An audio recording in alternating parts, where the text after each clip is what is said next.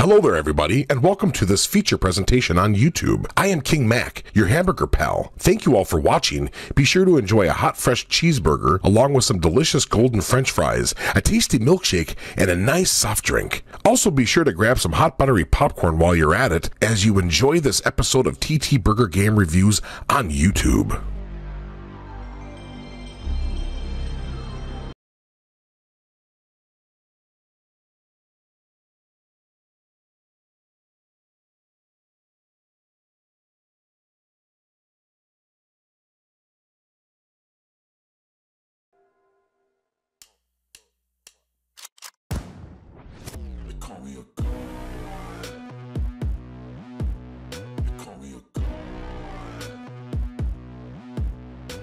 Welcome back, my friends. You're watching TTBurger Game Reviews here on YouTube, and I'm your host, Tony.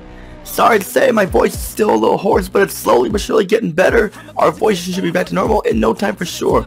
We are in episode 260 of my TTBurger Game Review, episode 260, part 1 of one part again. Before I get started, want to give a shout out to Freaking HD and Substitute MX for King Mac, alongside Hyper Lamnia, Prickles for Stateside, Megs, Griffin Puff, Black Healer, along with the Homie RJ, Uncle Giro, Rockstar Pool 69. The sensational Gent, Red Hot Assassin, V-Rock Game, the Desperate 22, and more and more and more and more and more. And today, we're going to talk about Space FMV Rail Shooters. There's tons of them, popular ones, mainly like Vanarg. There was also Total Eclipse Turbo, Starfighter and stuff, and they had some Star Wars ones as well. And there were also some crappy ones like, yeah, looking at you, Jupiter Strike, right there, yes, looking at you. Right loud and clearly. And more and more and more and more and more. And today we're gonna take a look at an obscure one here that a lot of people don't really remember because they didn't own a 3DO or didn't play DOS or anything like that.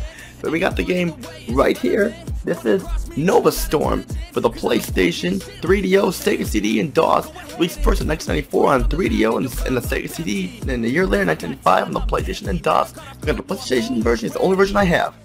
So let's get started here.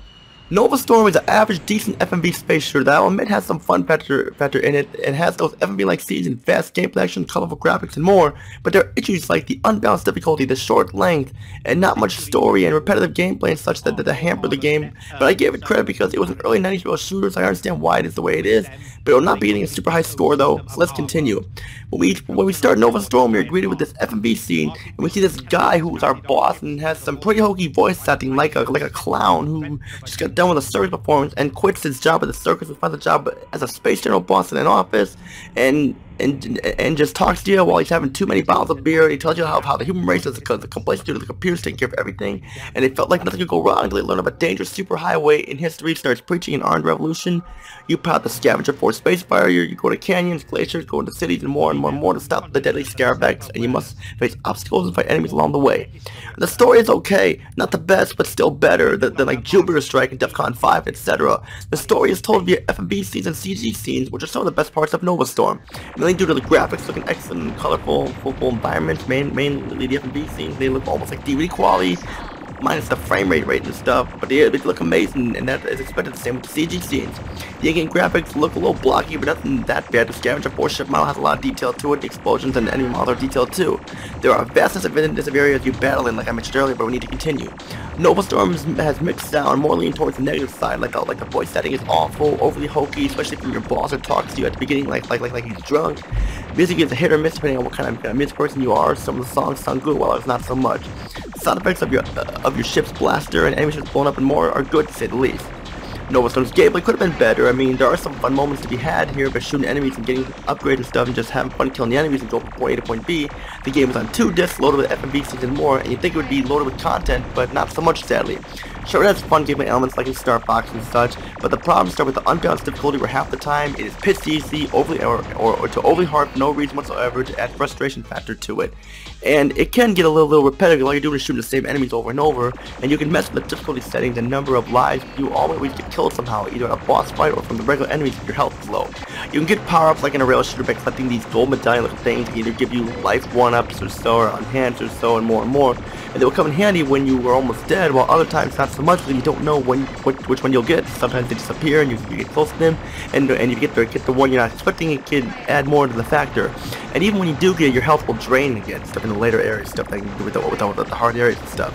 And when you die, it shows this cutscene of your scavenger force ship blowing up, which looks cool, but seeing it every time you die gets a little annoying. Like, really, do we need to see it over and over again? Novastorm is very short, like only an hour long, and you get the high score. You can play it again if you handle the difficulty.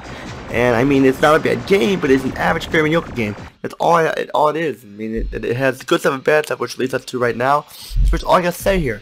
Final thoughts: if you enjoyed, like the games like I mentioned before, then Novastorm should be worthy of your time. Probably a rental, so like that, but probably nothing more. I give Novastorm a 6 out of 10 because of the problems I have with it. Not the best game, not the worst game either, but still, give it a rental if you want. And that's it for episode 260, part 1 of one of my game reviews here. Stay tuned for episode 261, what will we cover then? Well, you have to find out, which all I gotta say, you know what to do: hit subscribe, like, comment down below. Join my Discord group, TTBurger Gamers United, or my Facebook group, TTBurger Gamers Group, or my Facebook page, TTBurger 8, and just comment and like and whatever you like doing. All I gotta say is Tony, peace out, have a great day, and see you all in the next episode. Take care, everybody.